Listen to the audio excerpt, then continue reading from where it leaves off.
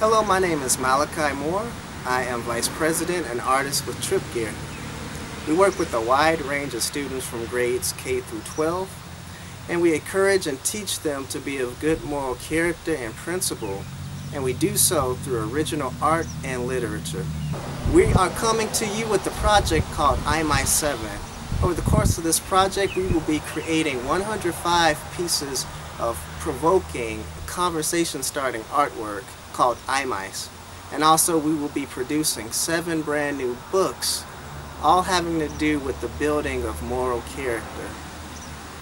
In IMICE 7, we seek to progress what we've been doing for some years now, and that's creating original art and also original literature. On the art side, IMICE is the name that we give to all of our illustrations. It stands for Image, Metaphorical, Inspirational, Character, Encourager. And what those are these very symbolic illustrations that contain scenes that are very familiar to not just young people, but I would say anyone. And what it allows people the time to do is to look at these images and to extract meaning from them. They get to ask the questions of, what does this image say about relationship? What does it say about responsibility? What is the reason behind what the character inside the piece is doing? And how does that relate to my reality? I think about the illustrations, it may be complicated, but then if you look into it and see little things, and then as you realize the picture, it like opens up like a whole new thought of your thought process that you didn't even think of before. When you start to see things and it has meaning to it, and you read the words, and then it all just comes together, and then there's stories to it. So the illustrations, I think, are a good way to show people. I think the way that they engage the students, even from the books that they make, just to teaching them different things and doing skits, I think it's really good, and that it should be spread out even more across the country.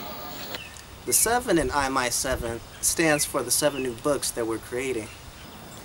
And so with the literature, it's very much in the same vein as the art. It's telling a story that aims to really teach a lesson about good character, about good moral, about respecting others, about being emotionally intelligent. So right now the talk of the town is violence, shooting, abuse, drugs, the list goes on and on. We are in a cultural tug of war. So for every good word that we attempt to give our young people to push them in the right direction, for instance, we might tell a young person to stay away from drugs, but as soon as they turn on the radio, they get messages telling them that it's okay to drop cough syrup in alcohol and get drunk and get high.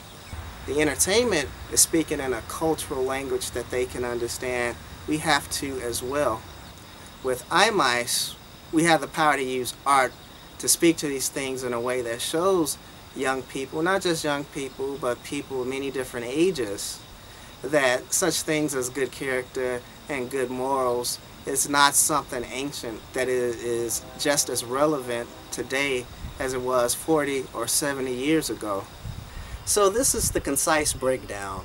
1, 7 brand new character books. Number 2, 105 pieces of brand new IMICE art. 3, enlisting students as concept creators who create the concepts for 50% of the art and also exercise giving value back to their community. And then number 4 is to make all of this available to the world.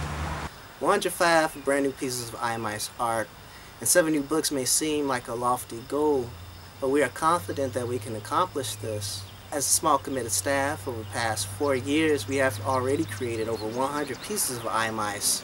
We've been inside the classroom making the artwork and literature available for just as long, and to great success. And so we are not asking you to participate in an experiment, we're asking you to contribute to something that actually works.